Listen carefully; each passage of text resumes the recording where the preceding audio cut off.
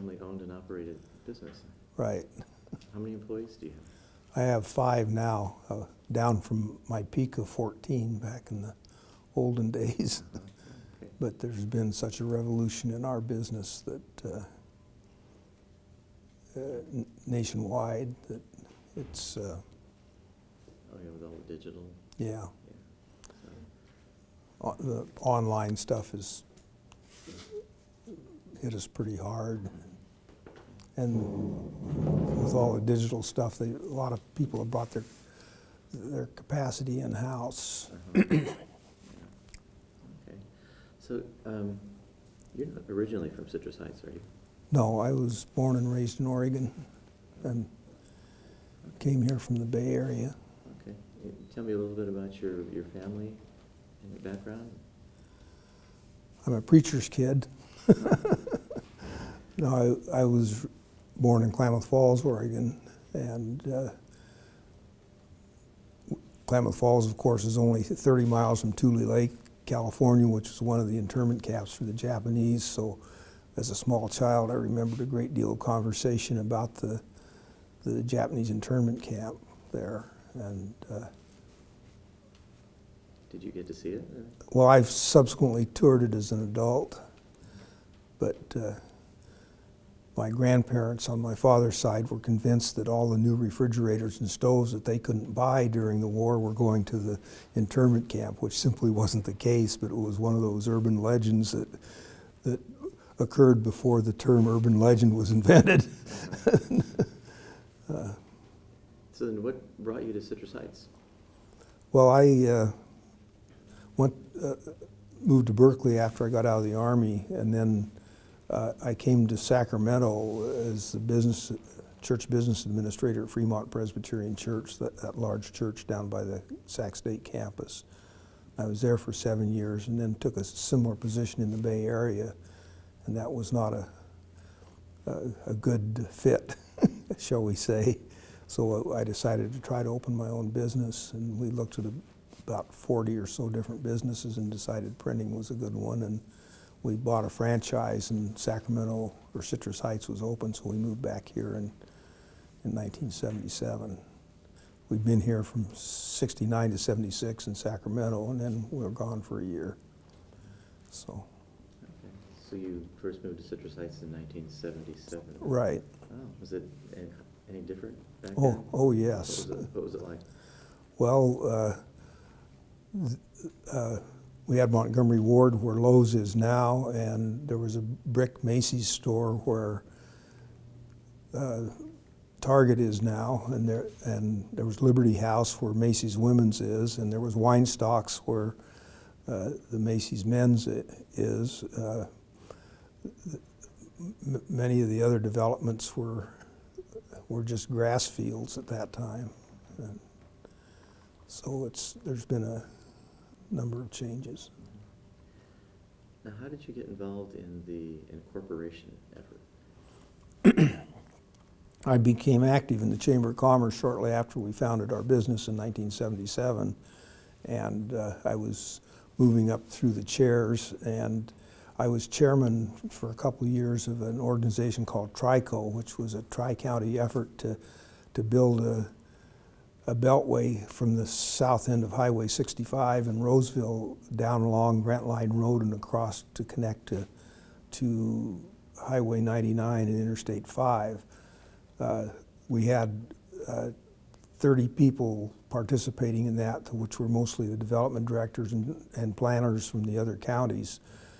And we raised a bunch of money, and SACOG did a tentative route study and drew lines on map, and everybody was in favor of the Beltway until they saw where the lines were on the map. And then we got a lot of opposition from the city of Folsom, and so that sort of went away. But in the meantime, the incorporation effort had started, and so Rich Wagner was the original president of the incorporation effort, and he was also the president of the Chamber of Commerce. So I became involved in the Citrus Heights incorporation effort after the TRICO effort folded, and Rich wanted to step down, so I came on as president.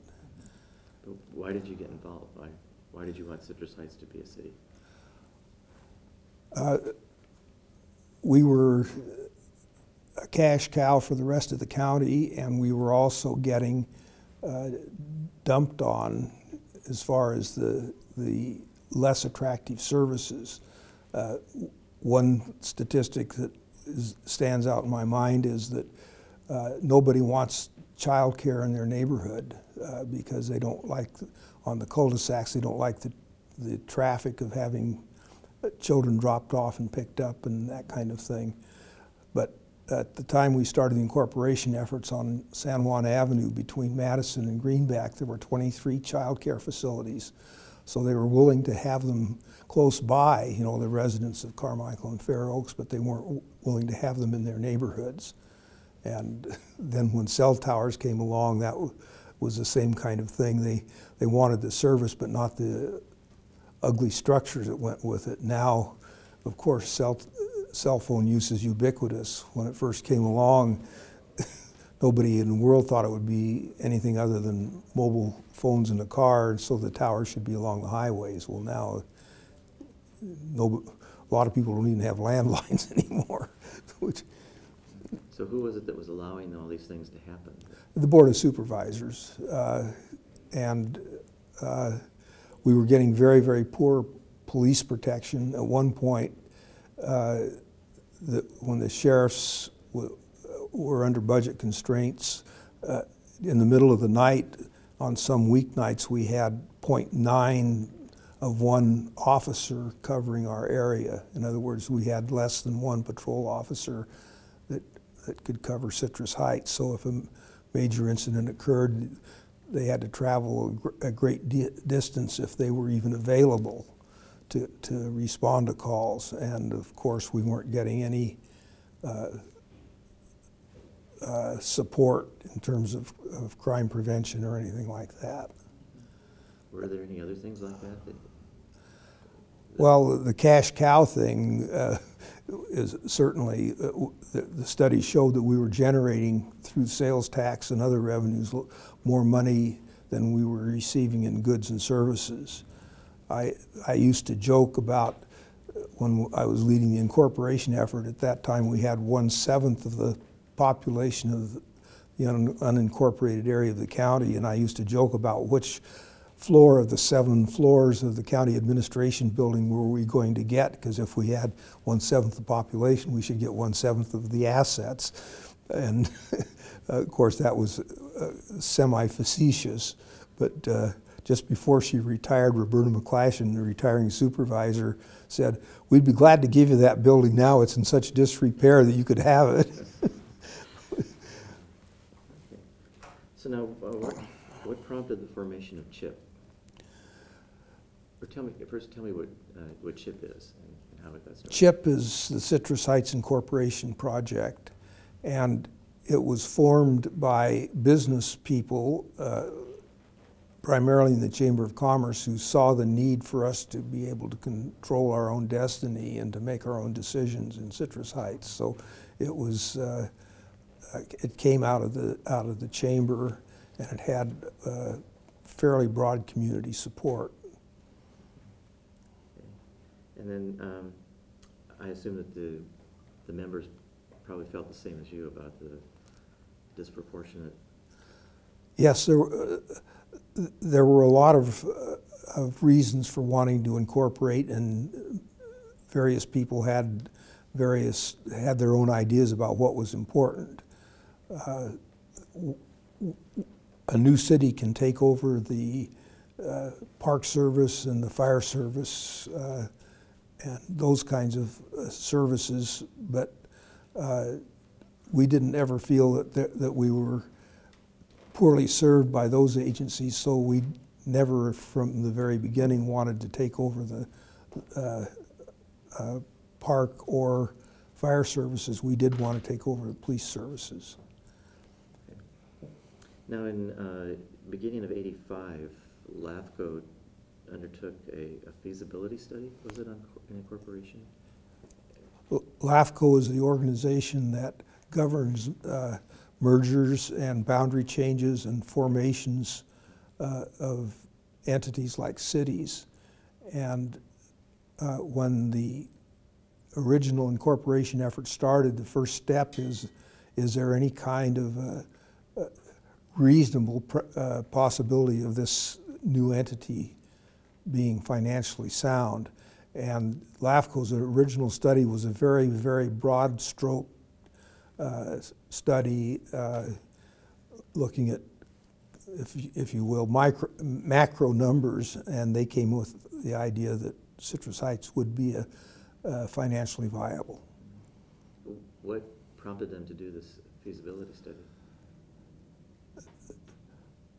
LAFCO did the feasibility study because of a request from CHIP, from Citrus Heights Incorporation Project. We were at a point where we needed to take the next step, and the next step is to contact LAFCO. And we worked with LAFCO, and the executive director at that time, named John O'Farrell, was very supportive and very, very helpful as we worked our way through the process, because we were all amateurs and didn't know all the steps. But he was very thorough in not necessarily advocating for us, but being sure that we knew what steps we had to take in order to meet the criteria that's in the state law. Now you have, do you want a drink or? No, it's fine. Okay. So you get LAFCO's blessing, and what happened then? LAFCO declared that we were financially feasible based on their analysis. So at that point, they allowed us to go ahead and file for circulating a petition, and we also had to hire a proper consultant to do a more detailed financial feasibility study, and that was Ralph Anderson, which they came up with the same conclusion that LAFCO had, that we, yes, indeed, were financially feasible. The petitions are like any other petition for a ballot initiative, whether it's statewide or local. You have to collect a certain percentage of signatures based on the registered voters that voted in the last election. So we collected 12,000 signatures, which was, I think, about 3,000 more than we needed in order to qualify for the ballot. And qualifying the election initiative was like qualifying any of the others that we are bombarded with at nearly every election. So what was that like, collecting signatures? Was it easy, hard? Collecting signatures was very much a grassroots effort. Many signature collection efforts are based on or recruit paid signature gatherers. We did not. We were all volunteer, and we were on, the typical ironing board in front of the supermarket and circulating the petition around the neighborhood and doing that kind of thing. We didn't pay anybody to get signatures for us. Okay. And then at some point, the chamber formally endorsed incorporation? Yes, I would have to refer to my notes to know what exactly the year, but the chamber formally, the Citrus Heights Chamber of Commerce formally endorsed the Citrus Heights incorporation effort, and were an integral part and an essential part from that time forward. Okay. I was just going to ask, why was it important to get their endorsement?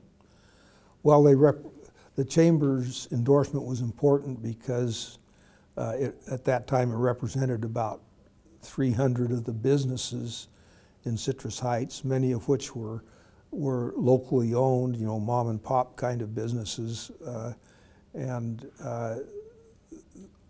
the businesses by and large were supportive of the incorporation effort. Okay. One of the funny things was that when I made speeches about incorporation, and I was always invited to Rotary clubs and other chambers and that kind of thing, I said, well, driving north on Sunrise, you could always tell where Roseville started because they had decorative banners on the poles. And Mike Oliver, Our first interim city manager had some highway money that he had to use up or lose, and that's when the new purple street signs came up, and he also put decorative banners on the poles, and it was like 6 months after we were incorporated, here were these decorative banners on the poles. I was so surprised, because I had sort of said that facetiously, you know, that you could tell the boundary, because Well, yeah, now you can tell when you come into Citrus Heights. right. Okay, so you've got LAFCO is saying this is good to go, and you've got the petition signatures. Then what happened? Well, Prop 13 threw everything into turmoil, and many years before, the county supervisors had supported a very feeble effort at incorporation and had even extended the deadline for collecting signatures. But after Prop 13, the county became very protective of the revenue, and so the county supervisors were opposed to incorporation, and for some reason that I have never understood, the Deputy Sheriff's Association also came in at a very high profile opposition. And I can elaborate on that if you want, but Okay. Well, I think, what was the first thing that they did that kind of, you sensed that there was a bump in the road here? well, we had hearings before LAFCO about the feasibility and what the boundaries would be, and a lot of the technical details about how the city would be organized. And these hearings went on over a number of months. And it was interesting because Toby Johnson was one of the two county representatives on LAFCO. LAFCO is a 7-person entity, and so Toby Johnson was the representative to LAFCO, one of the 2 representatives from LAFCO for the Board of Supervisors, and Grantland Johnson was the alternate. Toby was in support of incorporation. Grantland and the majority of the board were opposed. So during a LAFCO hearing, if we were item 5 on the agenda, Toby Johnson would sit in the chair for items 1 through 4. He had to get up and excuse himself, and Grantland would sit down for item 5, which would be our incorporation effort, and then he would vote no. And then when we were done with our agenda item, he would get up and leave, and Toby would come back and be the representative for the balance of the meeting. That was the kind of thing that was going on. How could they do that?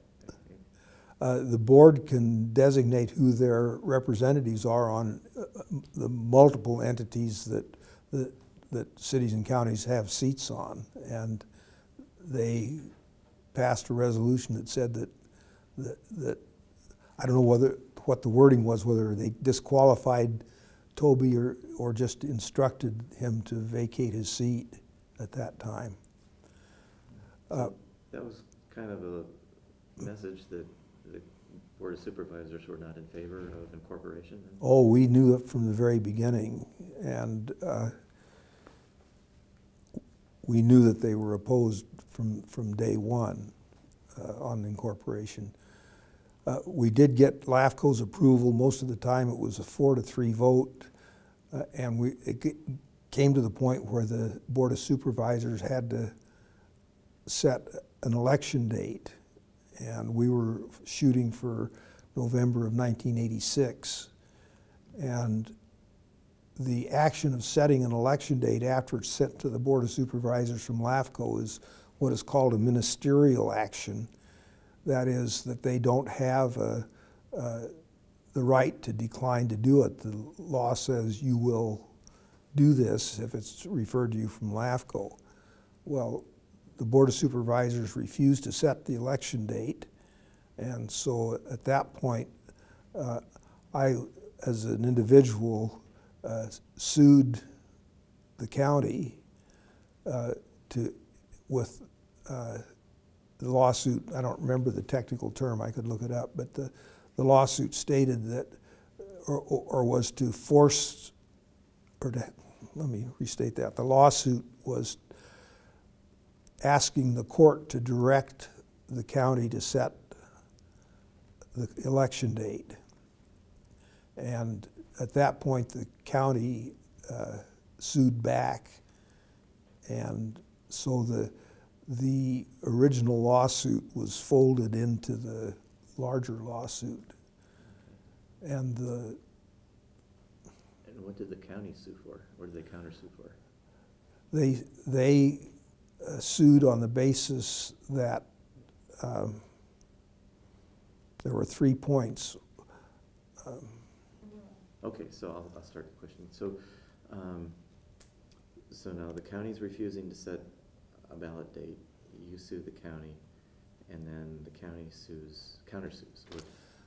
The county countersued us for several reasons. One had to do with the requirement to do an environmental impact report.